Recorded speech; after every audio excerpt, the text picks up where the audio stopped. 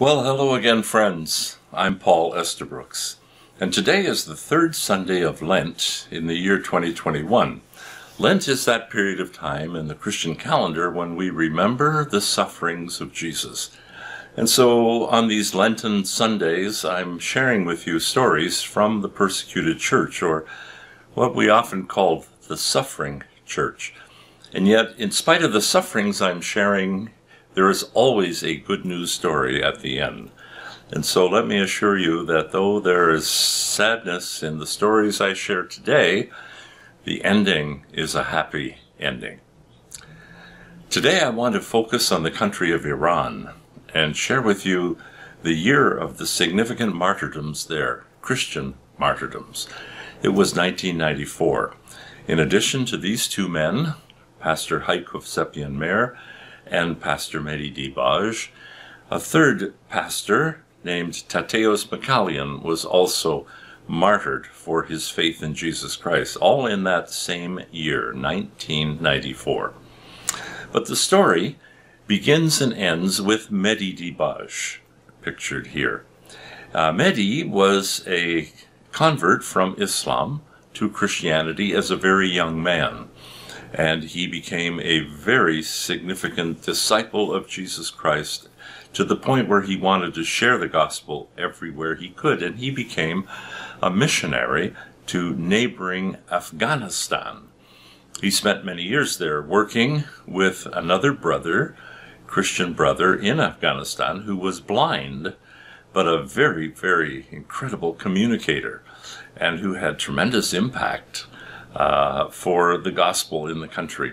There's a great story about their sharing together. The story was shared with me by Christy Wilson, who was one of the few missionaries in Afghanistan years and years ago. And Christy wrote a book called More Precious Than Gold. And in that book, he also tells this story, that Mehdi Dibaj and his Afghanistan Christian brother were having supper one night, and there was something going on in their lives that caused their prayer before they ate, as they gave thanks for their food, to be very extended. They prayed for some time. And while Mehdi's eyes were closed, because Brother Zia, the other brother, was blind anyway, while Mehdi's eyes were closed as they prayed, the cat jumped up off the floor and ate the meat that was on their plates, or in the stew, if you will, or whatever it was on the table. When they opened their eyes, the cat was lying on the floor, writhing in anguish because the meat had been poisoned. And the cat took their punishment by eating that meat and saved their lives. And both of those men ended up as Christian martyrs, but it was not yet the right time. And God protected them in miraculous ways until it was God's time. Mehdi Dibaj returned from Afghanistan to Iran. And in the years after his missionary work, he was a very effective communicator of the gospel, and he led 200 Muslims to faith in Jesus Christ.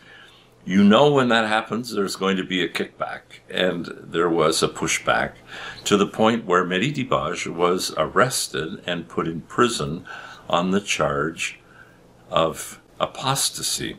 He spent 9 long years in Iran's prison, which he said were the most sweetest years he had with Jesus, who was there in the prison with him. Interesting comments.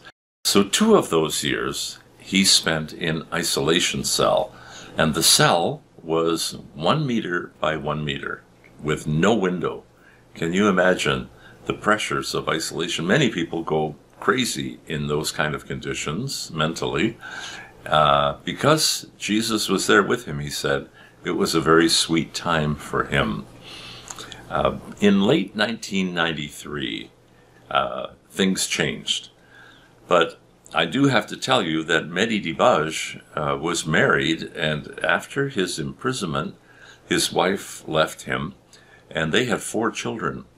And Pastor Hovsepian Meir, who was the leading pastor, Protestant pastor in the country of Iran, he and his wife Takush took in Mehdi Dibaj's 4 children and raised them as their own while he was in prison. But Mehdi wrote many letters to his sons while he was in prison, which we have because of the Hovsepian Mer family's records. And they were incredible things that he wrote to his son about how much he loved the Lord and how he even envied those saints of old who gave their life for Jesus. And he said, I'd be more than willing to do that because I love Jesus so much. In 1993, late 1993, he was actually charged now with the apostasy, which means he left Islam to become a Christian. But that had happened 40 years earlier, and now he's being charged with this. He went to court. He only represented himself, gave his own testimony, and of course the court found him guilty and therefore sentenced him to execution. Well, this was more than the church in Iran could handle. It was just an incredible thing. And so they let an outcry go out all over the world. Our dear brother Mehdi Dibaj is going to be executed just because he changed his faith 40 years ago. And leading the charge was Pastor Haik Hovsepian Mer. Just earlier to this time, he had been in Pakistan sharing along with Brother Andrew, who headed the ministry I worked with. And together they ministered, and Haik told Brother Andrew, when they kill me, and that's what he said, when they kill me, it will not because I was silent. And he refused to be silent when injustice was being done. Haik led the charge of the outcry. He was an amazing man, absolutely amazing. The more I learn about him, the more incredible this man was in my eyes. When he was just 9 years old, his folks divorced, and he had to shine shoes on the street to help his mother pay the bills. And since he was 9 years old, he learned all kinds of things. He became a jack of all trades, learned just about any kind of thing, a very, very talented man. And as a young man, he was converted to faith in Jesus and therefore went to school to study the Bible and became a pastor. He married Takush, a very strong Christian woman who served alongside him as they planted a new church in a dominantly Muslim part of Iran, even under the era of the Shah. And he became, in time, not only the leading pastor of the Assemblies of God, the denomination that he was in, but all of the Protestant denominations of the country of Iran. He became a very, very significant leader. And he was talented in so many ways. Besides being a great preacher, he was also a beautiful singer. And in the years when I made prayer tapes for Open Doors, I used to play his singing. And here's just a little clip of Pastor Haik's singing.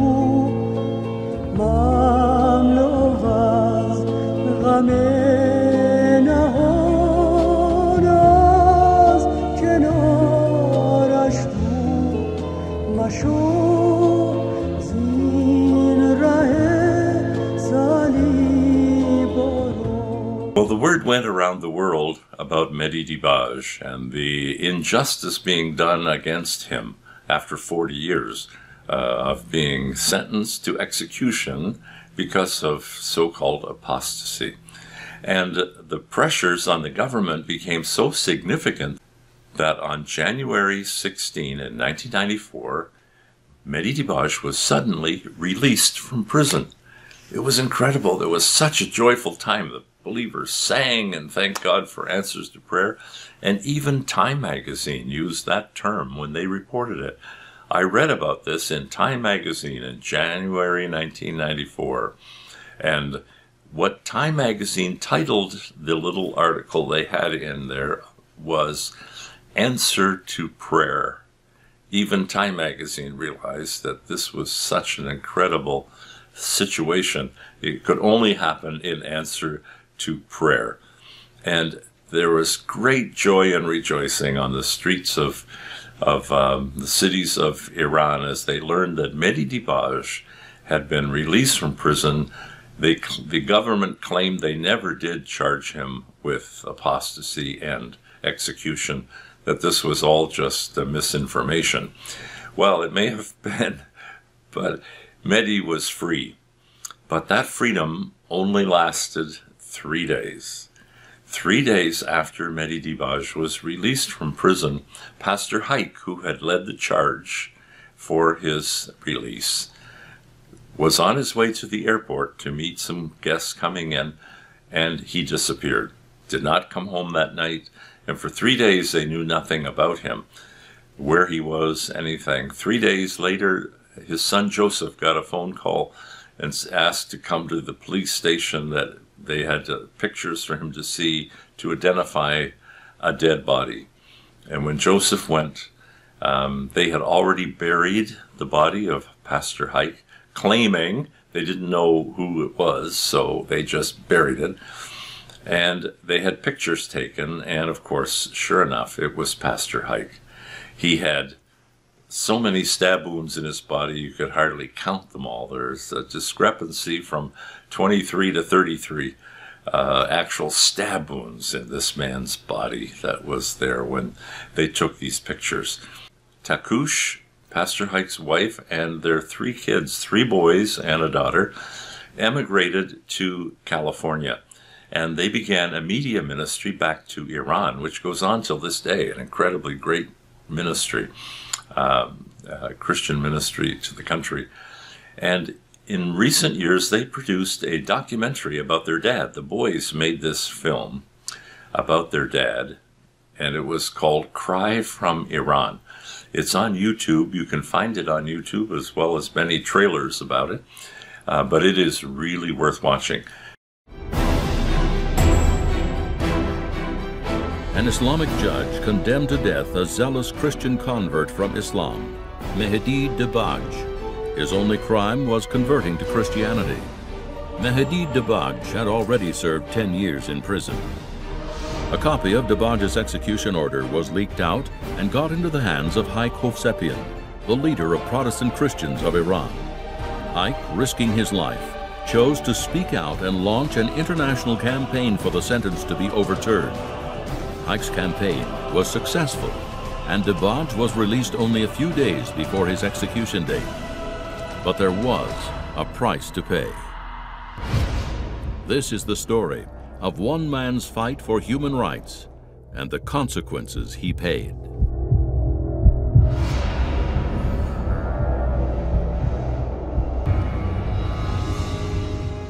Haik loved people, and especially he loved Muslims, and they knew it. به طور کلی در اسلام خروج از اسلام به دین دیگر ارتداد و قتل طرف واجب.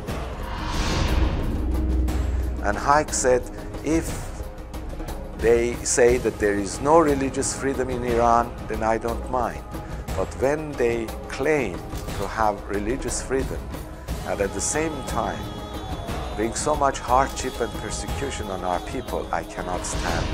And I have to stand for the truth and justice and make this known throughout the world.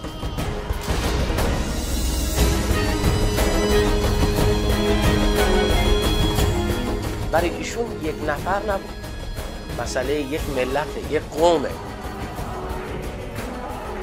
صدای بسیار رسا و قوی داشت در مقابل حمایت از جفادیدگان.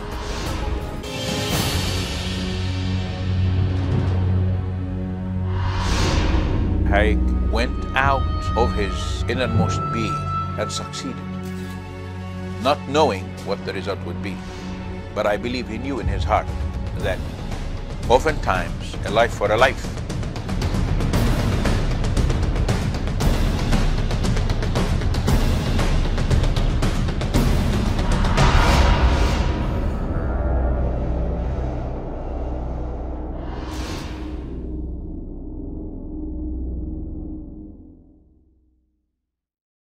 Cry from Iran, a really worthwhile film to watch and understand the challenges that Christians in Iran faced then and somewhat still face to this day.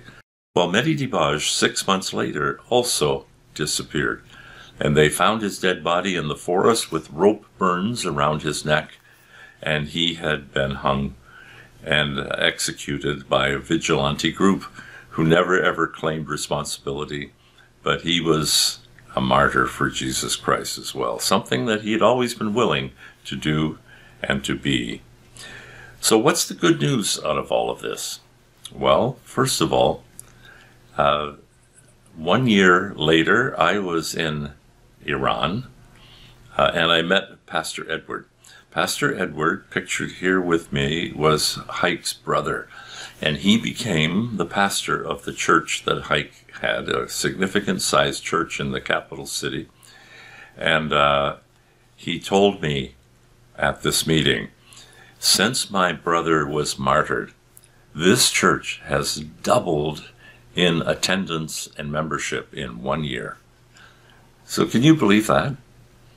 Normally, the death of, especially the death in this way, would have caused people to be afraid and to stay away from this church. But just the opposite happened.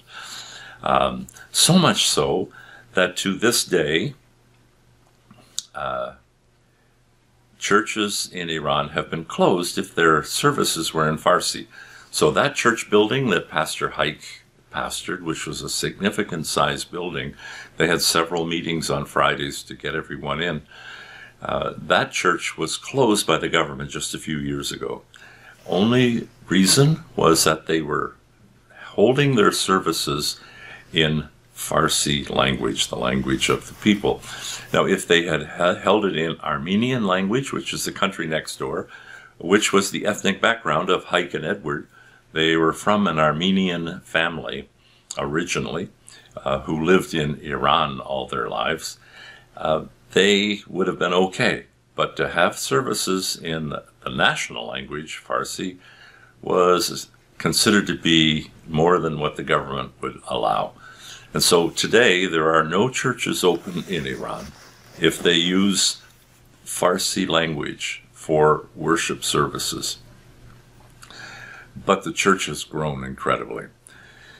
Just a couple of years ago, my teaching buddy, Dr. Jim Cunningham, and I were in Central Asia teaching at a training center for Transworld Radio with a group of young Christians. And one young lady came up to me and said, have you ever heard of Mehdi Dibaj from Iran?